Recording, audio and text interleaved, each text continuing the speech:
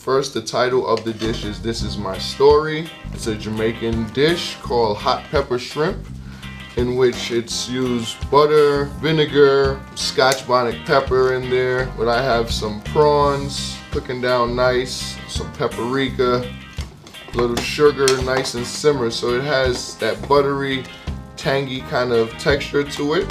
Right now what I'm doing, I'm adding in my salt, in which it includes some OG Kush CBD isolate, some to none THC in its servings, below the legal limit in the United States, which is 0.05.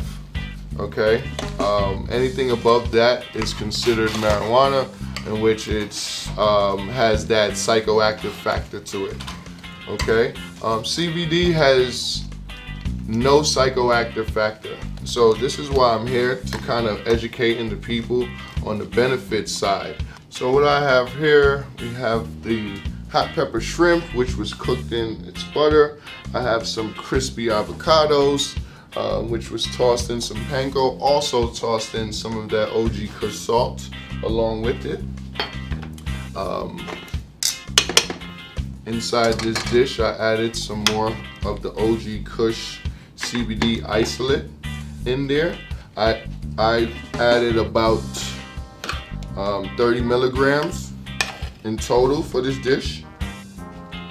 And the intake for CBD depends all on the weight of a person, and especially if it's for the first time.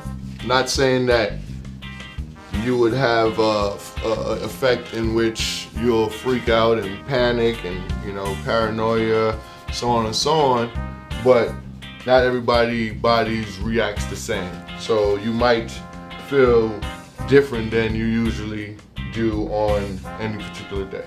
The next one, which I have here, is my, you know, cancer salad, which I have dragon fruit. I have a prickly pear coulis, in which you'll see around the plate, some beet dust, dragon fruit, in which I tossed it in the vinaigrette, in which it's a sour vinaigrette.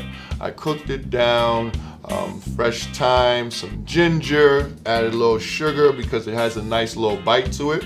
But also I added a strawana terpene, in which gave it that strawberry flavor profile, and also added the strawberry lemonade isolate into my vinaigrette. Also, you have some blood oranges, in which I included in this dish. Each item in this dish, the reason why I call it, you know, what it is, cancer salad, because each component in this dish, it has benefactors that prevent cancer. It doesn't have that THC factor in there, so it doesn't give you that psychoactive factor, but it gives you all of the benefits in general. And this is why I'm here, Chef Scotley Innis, tying it into his food, and educating the people of Georgia and all over.